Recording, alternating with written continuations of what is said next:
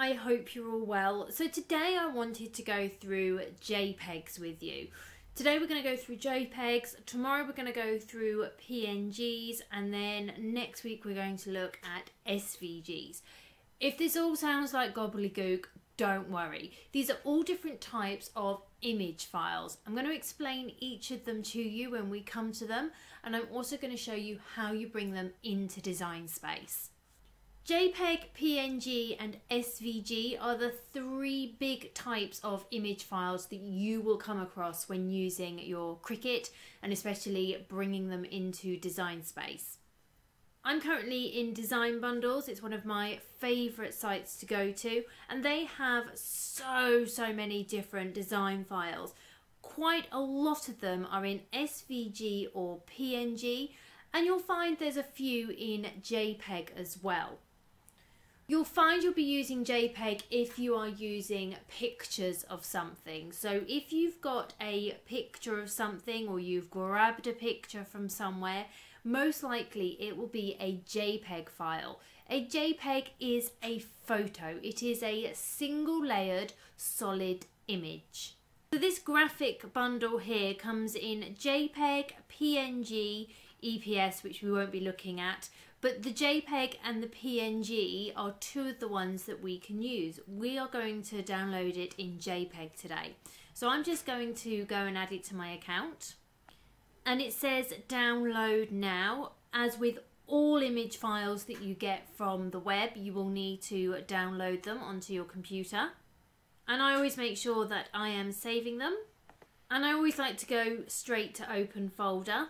I then open up the folder, and you always want to open up the graphic side of the folder. And quite often you'll see the different file types in their own folders. So this has got a JPEG folder and a PNG folder. Today we're going to open up the JPEG folder. I then like to move them all across to my pictures. It means I can find them easily, and I also have JPEG folders, PNG folders and SVG folders. I just highlight them all at once and move them across and then put them into the appropriate folder. Once this is done, we can then go into Design Space. We're in Design Space, and you can see down the side here we have an upload button. So we're just going to click on that, and you'll see it says upload image. Images can be JPEG, GIF, PNG, BMP, SVG or DXF. As I say, the main files you're going to be working with are JPEG, PNG and SVG. Click on upload image, browse your files, click the one you want to bring in. Let's go for this one and press open.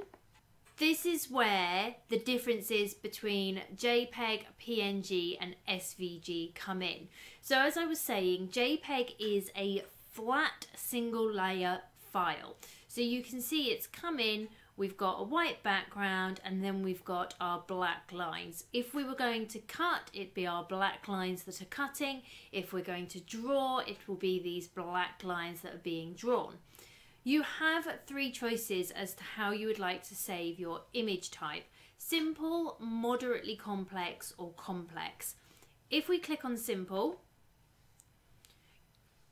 you'll see that the lines become a little bit fuzzy and a little bit hazy. If we then go to moderately complex, they do become slightly sharper. If we then go to complex, you'll see they become super sharp. So I always choose to save as a complex image. We can then go to continue. You can zoom in and out.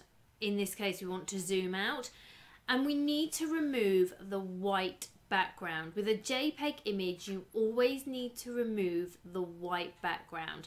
If we go to continue as it is, you'll see if we have it as a print and cut, yes, it will print out the black lines, but it will actually cut out just the square.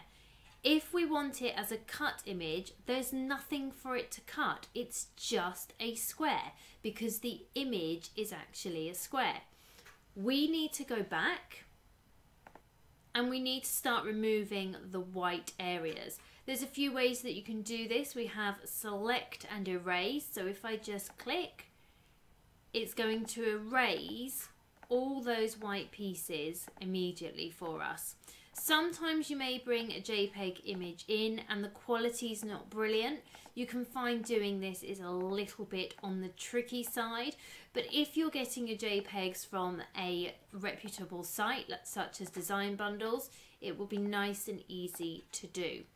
There's also the eraser tool, so you can come in and manually erase it.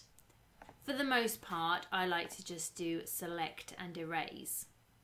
I want to leave it like this because I want to show you what it looks like. So again, we're going to go to continue. So now you can see that as a print and cut, it will cut out the outline for us and it will come in and cut out the bits we've removed. Any white areas that still remain will not be cut out. The same as with the cut image. It can only cut what we have revealed. So we need to then go back and reveal the whole image.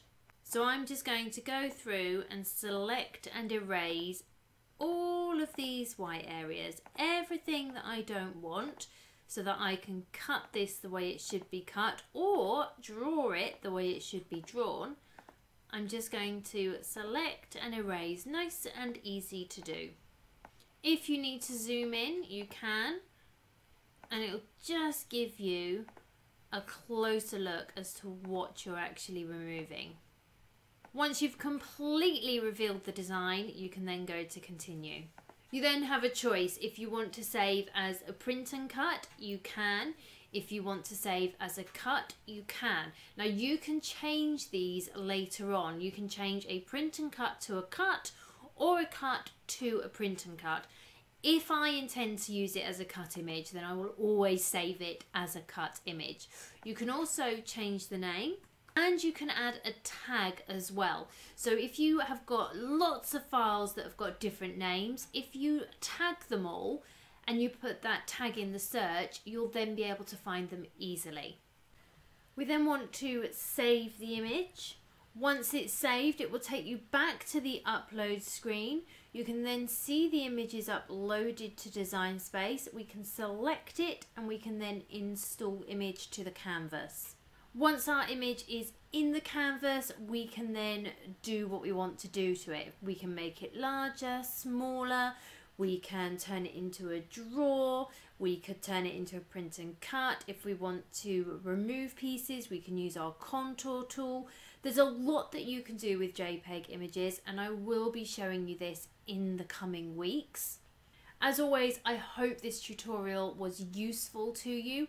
Please do subscribe and please do hit that notification bell to be alerted of when I upload a new video. Please do come back for tomorrow's video, which is all about how you install PNG images into Design Space. Bye!